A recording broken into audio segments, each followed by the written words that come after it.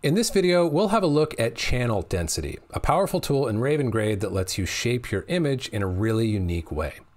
To explain the concept, let's take a quick look at the RGB mixer in monochrome mode, which allows the user to remix the weight of their individual color channels in a black and white rendering.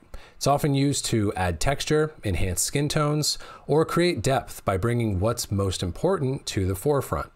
The channel density control in Ravengrade works the same way, just with color. The sliders darken or brighten the red, green, and/or blue channels without shifting the luminance. In this example, we can use the tool to bring more texture to skin tones or to smooth them out. It gives a nice looking result that you really couldn't accomplish with other global controls. Another way this control can be used is to create richer filmic tones. By decreasing the luminance values and compensating, the color becomes denser and feels more cinematic. In this final example, we can see how the channel density control creates greater depth. It brings the parts of the image that we want to prioritize to the forefront.